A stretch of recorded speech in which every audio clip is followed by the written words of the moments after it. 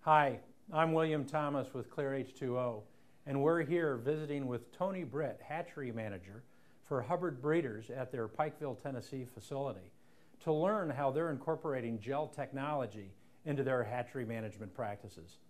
Welcome, Tony. Thanks an awful lot for letting us take a little bit of your time. Thank you, Bill. Yeah. Tony, Hubbard Breeders is clearly among the early adopters of GelDrop technology. What is it about this new tool that you found of interest to incorporate into your hatchery management practices? Well, the first element in which that we tried the application was for a feed additive, because us having to ship birds quite a far distance from our facility. And so what we did is we went ahead and used your technology to allow the bird to have less stress on it by wetting the bird or giving something in the bottom of the pan that would actually wick out and cause wet spots. So we found it very valuable to go ahead and administer it and then allow the birds to preen and settle down before their trip.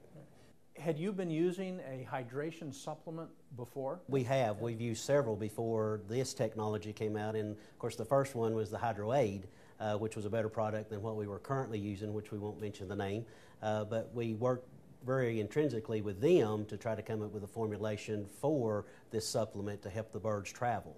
And so then we went to your system originally, and then as you advanced with your technology, so did we. And so we incorporated this on our line, and since then, you've incorporated even better product. So beyond hydration supplementation, you're also using GelDrop for vaccine delivery? We've actually went out and worked with some of our vaccine vendors to give us the premises of how that they would like to mix this vaccine in with the product. And so currently what we're doing is adding for probiotics. We're using it for probiotic use, and we're also using it as a coccidiosis vaccine administration. So before GelDrop technology, how were cocci vaccine and probiotics being administered? Both of those was mixed into just a water solution, which is typically around 76 degrees or room temperature, and this was delivered through a 21 ml water system, which would leave large water droplets on the bird, and so that it would actually wet the bird, and then we would have to protect the bird from wind so that he wouldn't chill, because the body temperature on the floor is around 104 degrees. Yeah. We found out when we sprayed it with the water droplet itself, we could drop down into the 98-degree range.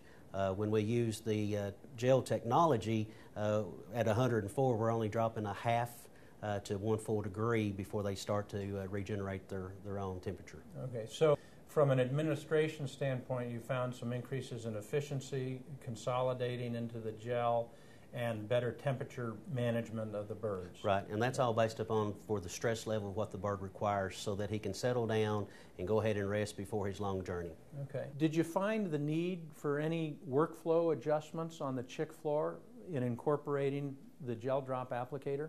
No, your service rep had came down and we sent pictures up of our line, and so when it came and was unpacked by your service guy, it went right online and hooked right into a system that we had for electrical, and it was just an easy in, easy out application. Now, in terms of just the technology of topical gel application, what are some of the, I guess, advantages that you've observed from a performance standpoint that may have resulted as a result of this technology? Well, there's two focuses upon the product. One is a hydration element, and two is a delivery system. And so when we first went to the new system of hydration performance, we were really using those for the 30 to 35 week program that we were. We did see an increase on the 7-day, or a decrease rather, in the 7-day mortality. So we contributed that to go ahead of less stress, plus allowing them to have the hydration. Then as you developed, we also were able to put in a dietary supplement that we've added in there on our own grandparent stock that is seamed. We don't have the reports back yet because they're still in grow, but we've seen that they've got better uniformity. As an early adopter, you've seen the GelDrop technology evolve. What are some of the improvements that you'd still like to see? Just thinking out loud, we've seen quite a bit of benefit from the changes that's already been incorporated. And so I think the technology of the delivery system is very well. The pressure system works a whole lot better than the syringe system, which is on some of the competitors' side. And so we get an easier, more fluid delivery system. And so I don't know that there's going to be much unless you're able to help us with a cleaning measure with the head a little bit more. But other than that, it's a good, easy operational machine. Component-wise, we've not had anything to break down or tear down since we've installed the newest version on our line. And so it's very opportunity for you to be able to concentrate more on the product itself. The product has changed, as you know, over the years. We have had our nutritionists involved in some of this and selecting our dietary supplement that we needed, and so you've rose to the occasion to add that information into the system and deliver it. And so now we've gone through several elements from the wicking sense from the paper up to that to which is the adhesion to the bird to allow it to preen as much as it can and consume as much as it can. And so you're going to have to tell me where you're going, because as of right now, we're satisfied. Yeah. How much GelDrop is the right amount in your applications? Well, currently we're actually, when the vaccine we mix with is we're meeting the recommendations of the 21 to 22 cc's. Although if we see the product needing to be re-administered again, then we're going to send it back through, which is going to give us about a 44 cc delivery. That's going to depend on the amount of intake or ingestion on the first round and also the duration of the trip that they have to go. We ship birds out of Pikeville, Tennessee worldwide, and so the next time the product will be used, it will be going on an order going to Israel. So it will receive 2 rounds of dose. All right, so the total amount of gel is over 40 mils, about 40 plus 42 mils. That is correct. Okay, all right.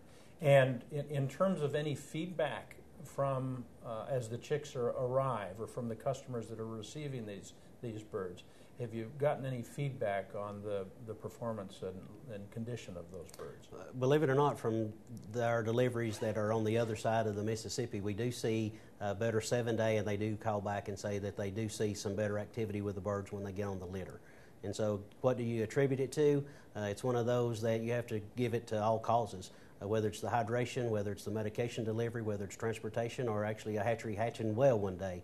It all works itself together. Terrific.